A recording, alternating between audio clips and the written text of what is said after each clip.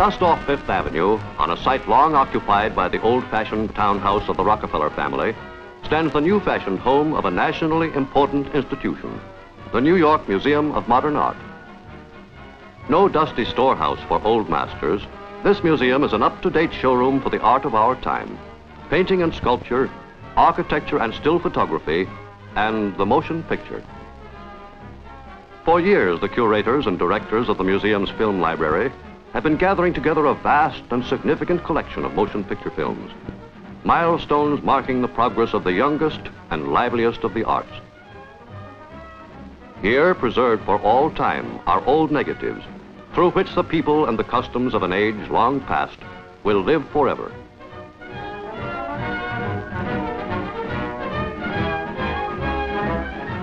And in the museum's vault is the accepted ancestor of today's vast movie industry, a 10-minute film, The Great Train Robbery. Produced in 1903 for Thomas Edison, this was man's first attempt to tell a connected story through his newly discovered medium, the motion picture.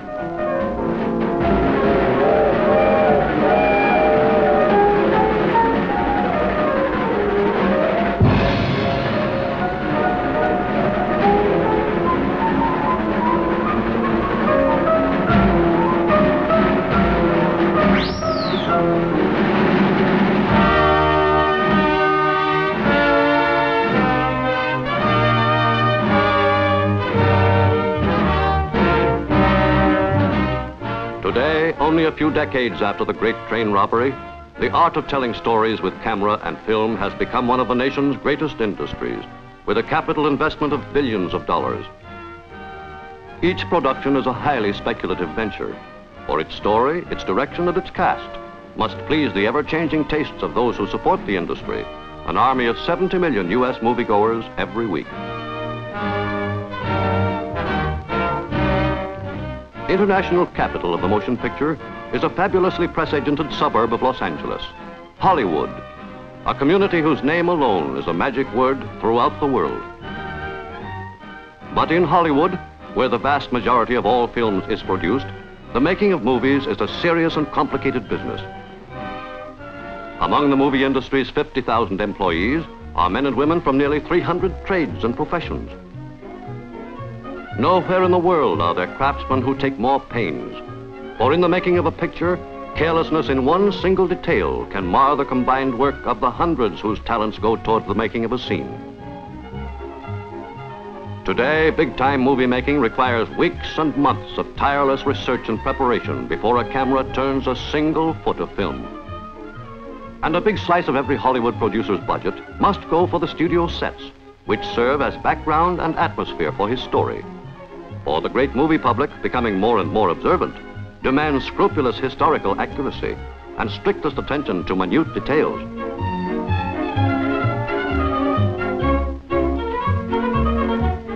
Every studio has its own museum, immense warehouses crammed with furniture and fittings, props from every nation in the world, from every period in history. Such elaborate attention to technical details has helped to make movie production prodigally expensive. On the fabulously successful Gone with the Wind, David Selznick spent some $4 million. And today, a $1 million budget is regarded as modest for a grade A feature.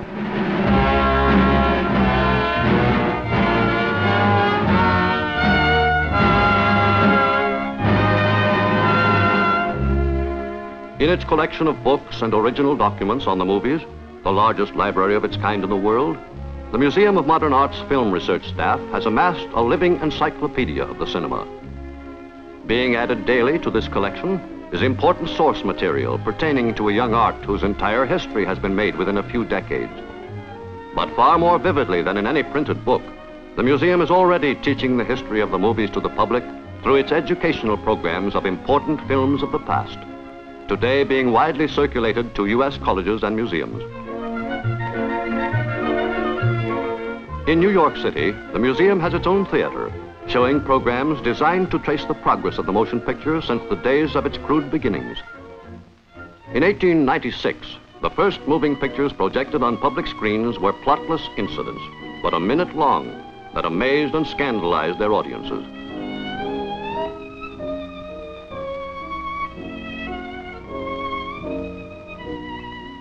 16 years later, in 1912, the moving picture had begun to tell simple stories. In many of them, Mary Pickford was the heroine, Lionel Barrymore her leading man.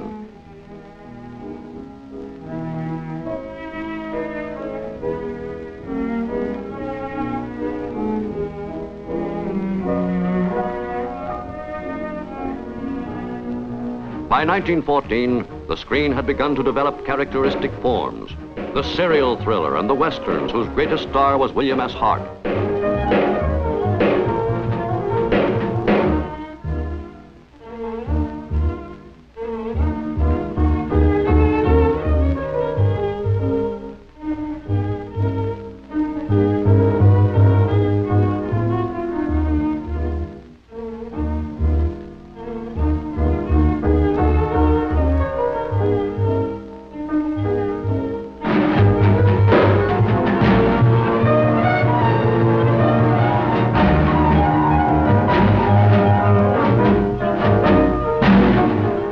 The same year, 1914, William Fox presented the world with the great movie vamp Theda Bara, whose exotic screen romances indicated the growing sophistication of the movies.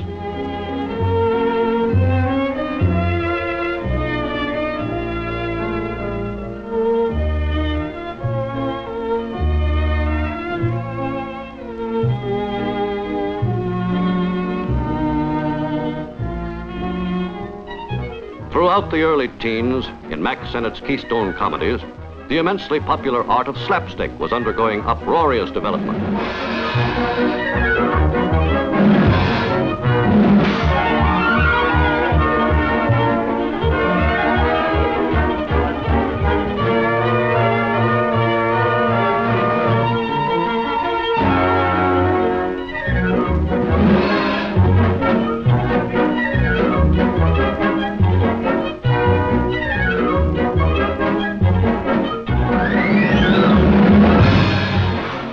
In 1914, a famed stage actress, Marie Dressler, making her screen debut, had an obscure London comedian, Charlie Chaplin, as her leading man in Mack Sennett's first feature-length comedy, Tilly's Punctured Romance.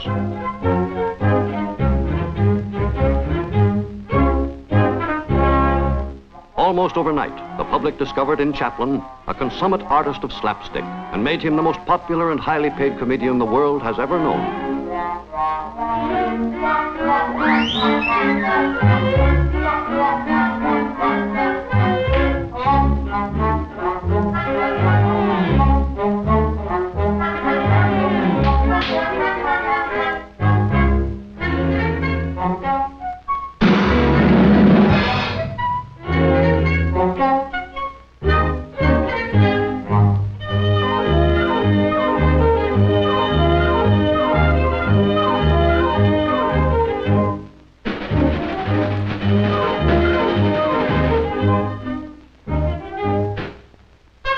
The year 1915 is one well marked in motion picture history, for it was in this year that David Ward Griffith released his mighty spectacle, The Birth of a Nation.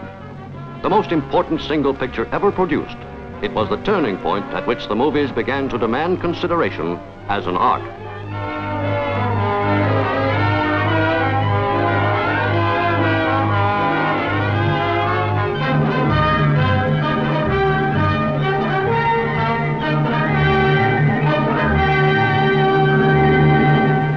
In 1921, Rex Ingram's Four Horsemen of the Apocalypse launched Rudolph Valentino, the greatest romantic idol of the screen's history, on his short and brilliant career.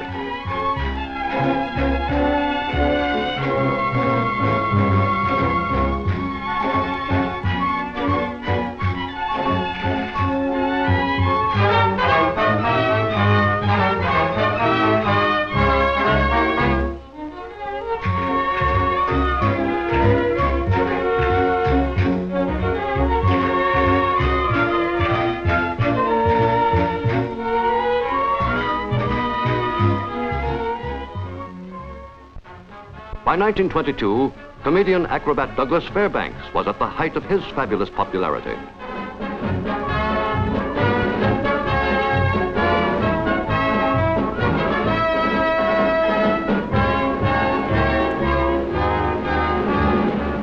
In In 1925, with The Big Parade, produced by Irving Thalberg and directed by King Vidor, the silent motion picture reached a new peak of dramatic power.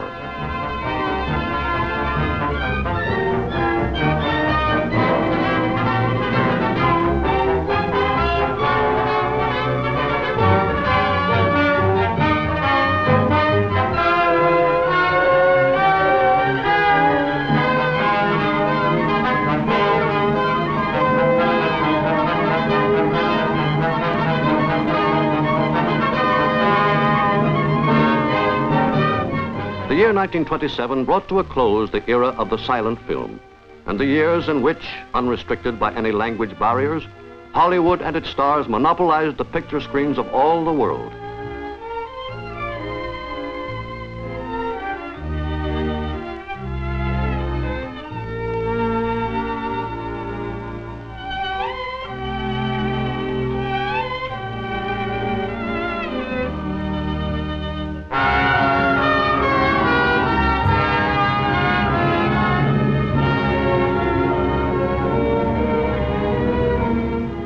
Remembered in the slow development of the talking picture are Dr. Lee DeForest, Theodore Case, and Earl Sponable, the research staffs of RCA, and Bell Laboratories engineers Donald Mackenzie and Edward Wente. Well remembered, too, is the fall of 1927, when the late Sam Warner, using Bell Laboratories equipment, produced the most revolutionary picture in all movie history, a film trademarked Vitaphone, that was to give the screen a new dimension and a new power. Mammy, I'm coming. Oh, God, I hope I'm not late. Mammy, don't you know me? It's a little baby. I'd walk a million miles for one of your smiles. But my me. With one sound picture, the silent film was forever obsolete. Memorable was the terrifying realism of Universal's All Quiet on the Western Front, greatest of war pictures.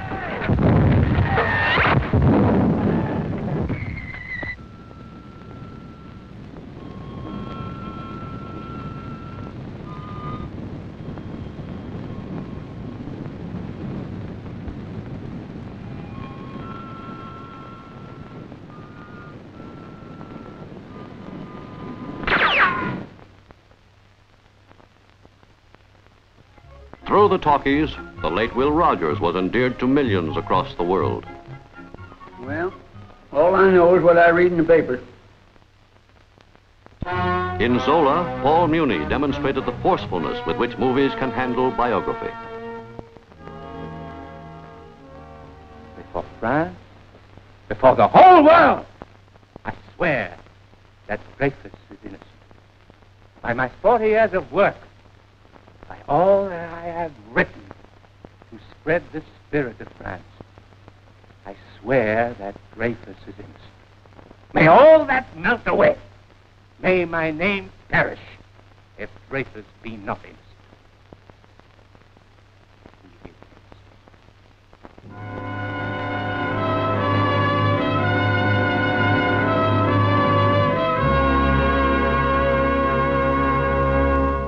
Though U.S. movie makers are often accused of indifference to anything except box office returns, they include many men of great ability and integrity. One among them is Darrell F. Zanuck, long production head of 20th Century Fox, who made his reputation by dramatizing news headlines and such issues as anti-Semitism and the treatment of the insane. In recent years, the British movie industry, given impetus by J. Arthur Rank, has begun to challenge Hollywood's supremacy in world film markets.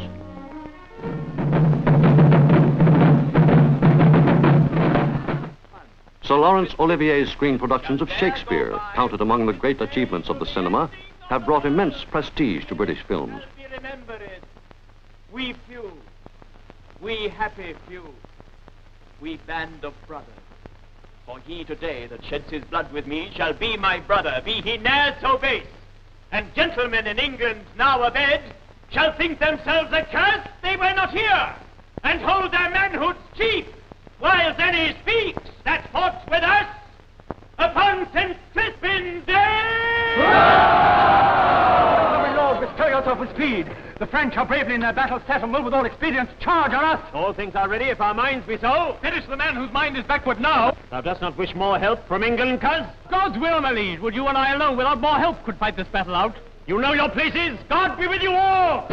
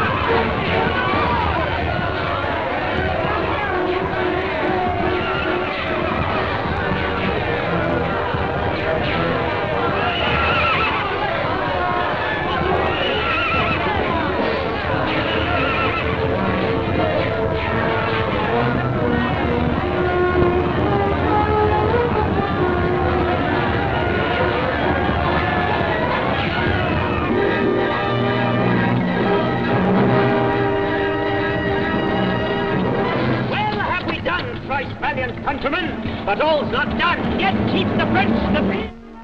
Though French producers have little money to work with, they have made some of the finest of recent films, including a lusty adaptation of Ben Jonson's great classic, Volpone. Sa Majesté, le roi Carnaval, fera aujourd'hui son entrée dans notre bonne ville. Pleurez, citoyens.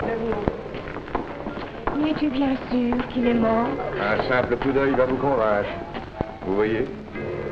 Tout à fait inerte et rigide. Peut-être qu'on peut encore le ranimer pour 5 minutes. Le temps d'amener un prêtre qui nous marierait. On peut se tromper. Si on prenait une chandelle et lui brûlait le dessous des pieds. Le mieux serait de lui donner un petit coup au cœur. Oh, pas ça. Respectez le cadavre. The post-war years in Italy have brought to the fore a whole school of talented new movie makers who, on a shoestring, have produced pictures to rank with the greatest of all time.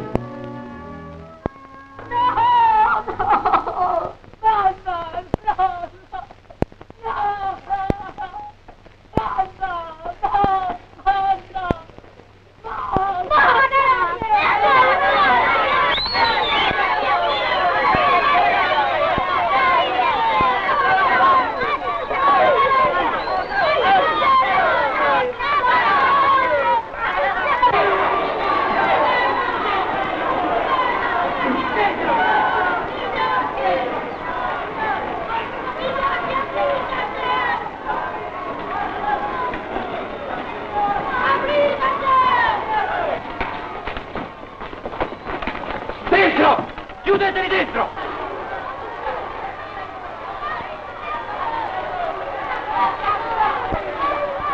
Today, the motion picture stands on a plane of achievement few could have foreseen half a century ago. What it is to become tomorrow is up to the hundreds of millions of moviegoers throughout the world who each week pass judgment on the most powerful medium of expression ever developed, an art form potentially as great as any in man's history.